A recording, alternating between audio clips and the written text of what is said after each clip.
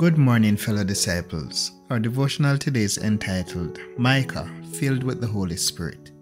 Our passage under reflection is Micah 3:8, reading from the New Living Translation. But as for me, I am filled with power, with the Spirit of the Lord. I am filled with justice and strength to boldly declare Israel's sin and rebellion. Are you filled with power? Are you filled with the Spirit of the Lord? When you are filled with God's Holy Spirit, it is always for a purpose. Today we see Micah the prophet who was filled with God's Holy Spirit. Micah lived in a time where the leaders of Israel, the other prophets and seers were all doing wrong. Look around you. Are your leaders living in sin and rebelling against God? What has God's Holy Spirit been leading you to say to them?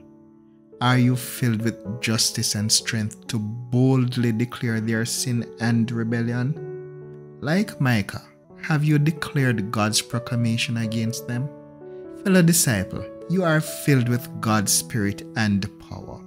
Step out boldly and declare the word of the Lord. Let us pray. Father God, I am filled with power, with your Holy Spirit. I am filled with justice and strength to boldly declare this people's sin and rebellion. I will boldly declare your judgment. Amen.